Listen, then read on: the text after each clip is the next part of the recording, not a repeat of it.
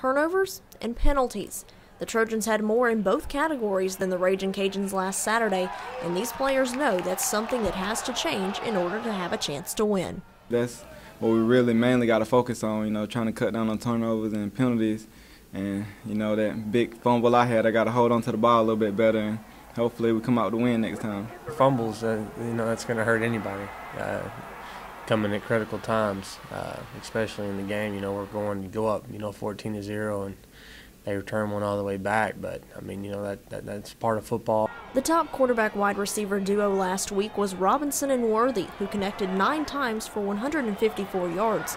But the key this week is finishing drives. It showed how strong our offense really is, even though the score didn't tell it too much, but it's the little things that we got to execute a little bit better, like 4th downs, 3rd downs, things around that range, and hopefully we can put together a little bit better and score more touchdowns.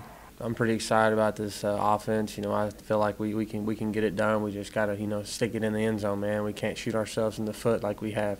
Even with career best numbers on Saturday, Robinson says he still has more to prove. I'm always going to get blamed for it. No interceptions or whatever it is, 500, 6,000 yards. I'm going to get blamed for the loss. So that's just part of my position.